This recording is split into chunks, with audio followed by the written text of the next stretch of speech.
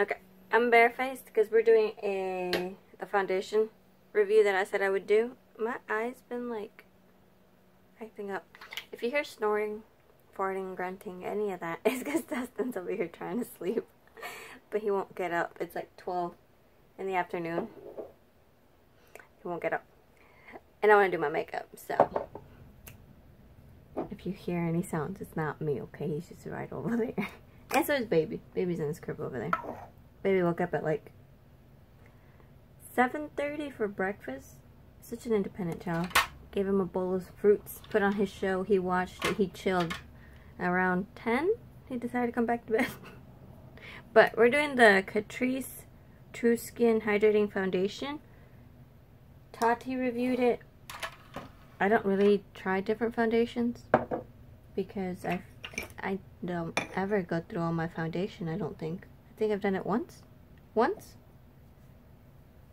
Right? And that's a lot to say because Dustin's been with me for 3 years. I buy foundation, but I've only finished 1 bottle in the 3 years. Oh, okay. But we're gonna try this one. And this might be a little too dark, but I ordered this one first, and that one's too light, so we might have to mix. That's the beauty of it. We can just go ahead and mix it a little. So, I'm gonna grab that. I don't know. I feel like it might be the right shade. It is scented, so I'm kind of scared I'm gonna get a migraine from it. I might mix in a little bit of this just in case it oxidizes. Because if I get too dark of a shade, it turns orange on me. And Dustin will let me walk around like that. Because he's... Oh, but in his defense, he can't see red. So that orangey tone, he doesn't see it as orange until it's too late in the sun. I think, yeah, there we go. I had to mix the two. This is better. This is much better than the other shade. Anyway. I didn't even look up any of the info. I got this off of Ulta's website because I could not find it in store anywhere near me. Look at that. That's a great match, actually. Wow. Ooh. Wonderful. So, it's like a pump of each is what I'm using at the moment. Going back in. I might need a little bit more. Oh my gosh. So, it's very liquidy. Extremely liquidy. There's no thickness to this whatsoever. But it's going on amazingly. Oh. So again, I'm trying to make a little bit more of the mixture here.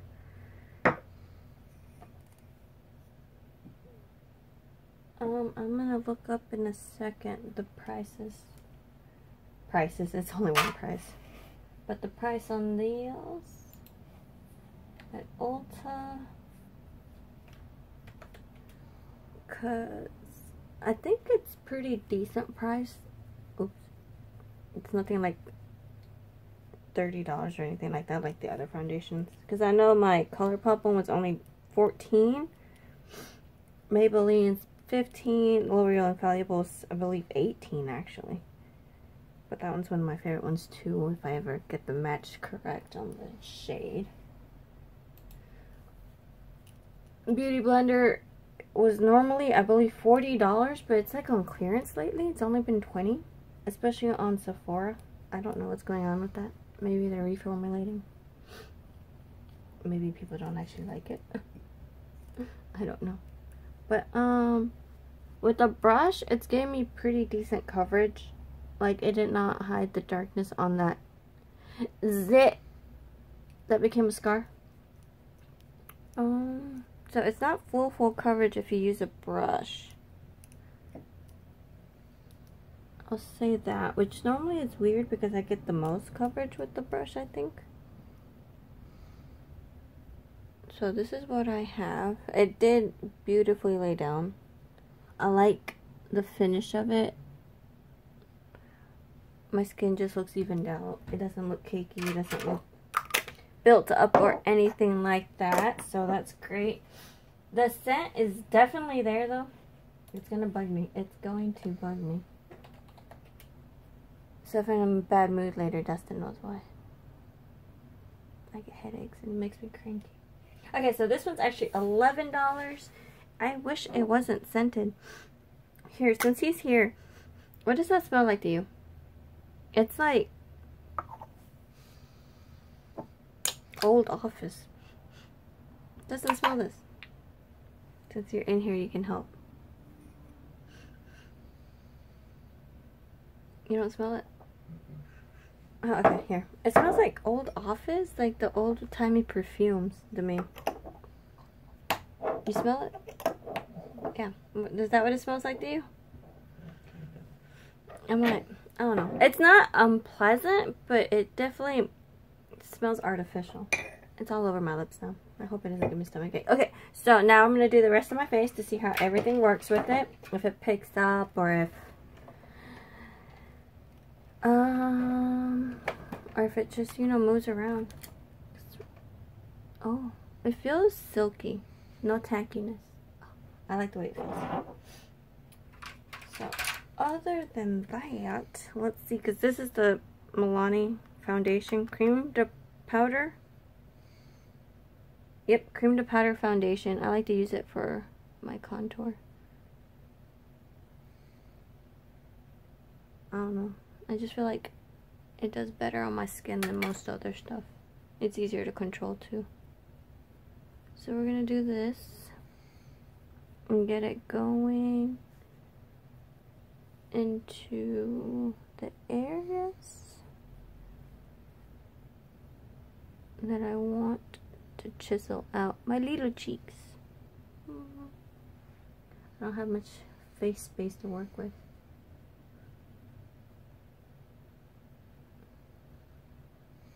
Justin said he's going to try to be his quietest, and all I hear is this nose squeaking over there. Okay. So I'm trying to get that to even out a bit.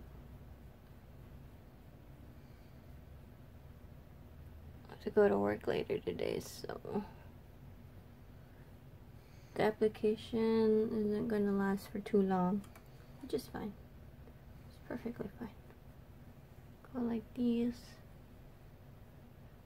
So far from what I'm seeing, it's not disturbing the way my contour is applying, which is good. Sometimes that can happen. I don't see it moving or lifting. It's really just blending nicely with it.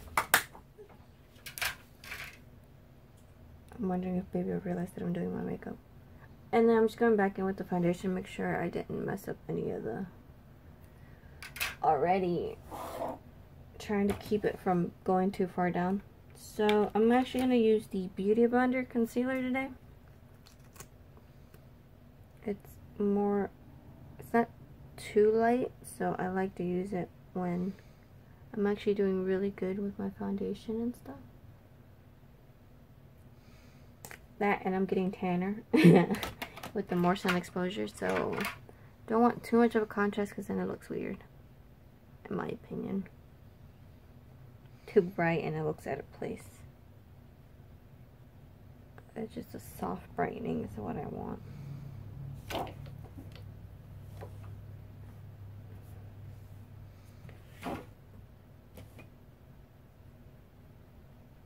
Getting that going. Get this.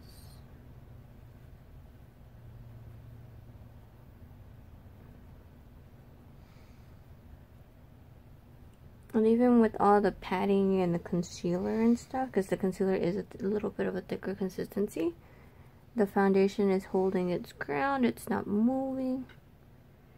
It's not doing anything weird to the concealer itself. It's actually blending even better than normal. It's just melting right in, which I appreciate because it's less work for me because of the blending. Yeah, that did great. Oh, okay. Alrighty then. We're good on that aspect, and now I'm going to set my face with powder because that is it for any of the wet products, cream products that I'm using. So I'm just going with the Maybelline Fit Me powder that I love using. This one's light medium. I'm not quite up to my normal shade that I would already be by normally.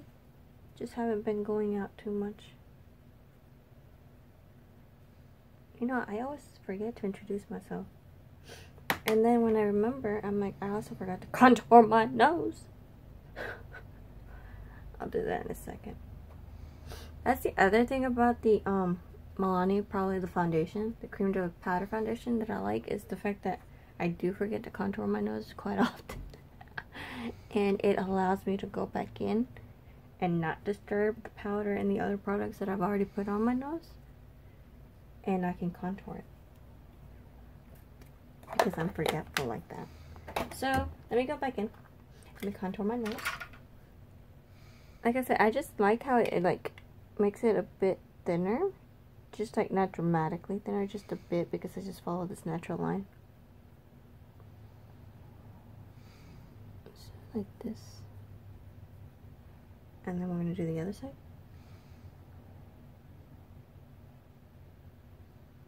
Just put it on there.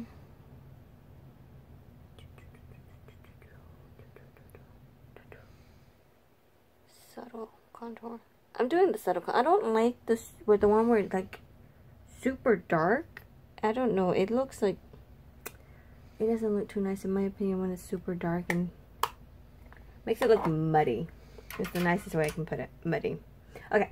And then we're going to go in with one of my favorite blushes that I keep using over and over. It's the Milani Baked Blush in Red Vino. It's just, I don't know. For my skin tone, I think it is the perfect shade. I will accept your criticism if you say it's not, or your disagreement, but I will continue doing it anyway. This is my favorite blush for myself. Once I started using it correctly and I found out how to like really pat it on there and really get the rosiness to complement and blend into the contour, I just never went back. Never went back, and I won't. Because look, I like it.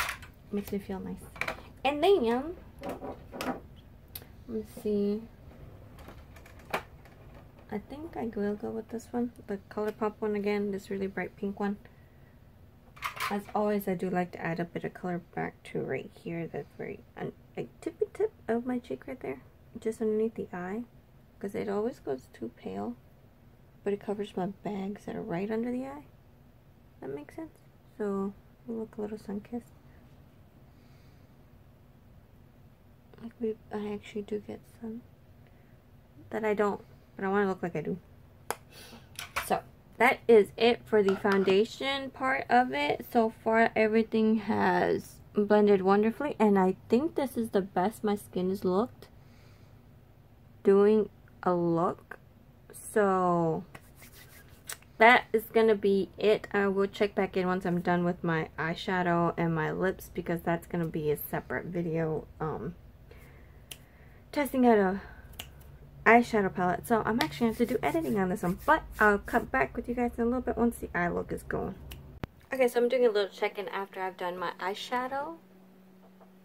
Ooh, wonderful, right? Like, oh, okay, but that's a separate video. That one will probably go up before the foundation review. But this is how it's looking right now.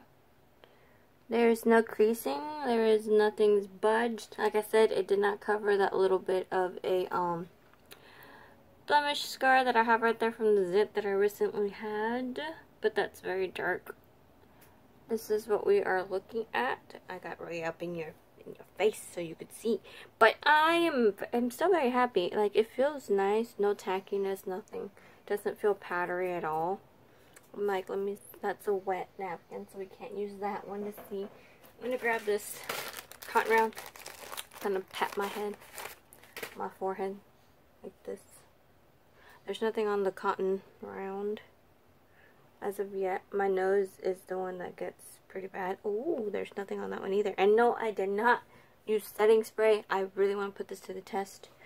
Kind of unfair because I normally do use setting spray with my foundations, but it is what it is. I want to see what the foundation itself can do on its own before I give it that extra little oomph with the setting spray and everything. But so far so good. And I will check in with you guys probably around 5 or 6. I don't know how long I will want to keep the makeup on because I tend to want to nap before I go to work. So yeah. But till then, I will keep you guys updated. Okay, so what time is it now? It's been 4 hours since I finished up the look. Oh darn it! Oh, there we go. All the way through. Sorry, we're in the parking lot trying to find a spot to park in. I'm trying to go through, isn't he? Just go. Why didn't you just put your turn signal on? Okay, because I thought he was going for it. Okay, so he was here first. I was being a good citizen. So we're trying to park, trying to find a close parking spot because Mara doesn't like walking. But here's an 4-hour update because it's 3:51. So 4-hour update on my foundation. I have not touched up because I don't like touching up to begin with. I don't carry a background. Lip gloss is gone, but my lips still feel moisturized. There's no creasing, I don't think. I'm not overly oily. Is there any creasing? Slightly. Anything more than the usual though? I don't think so. It's normal. This one always. It's always this side, right? Mm-hmm. Yeah, this side always.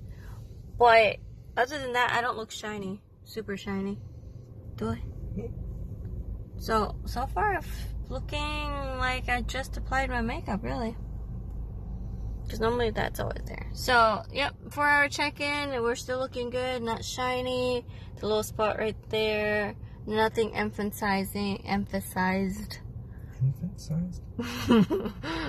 So we're doing good. But, alright. I'll see you guys probably in like another 3 hours or so. I'm probably going to end up taking a nap in my makeup. Don't do that if you have sensitive skin.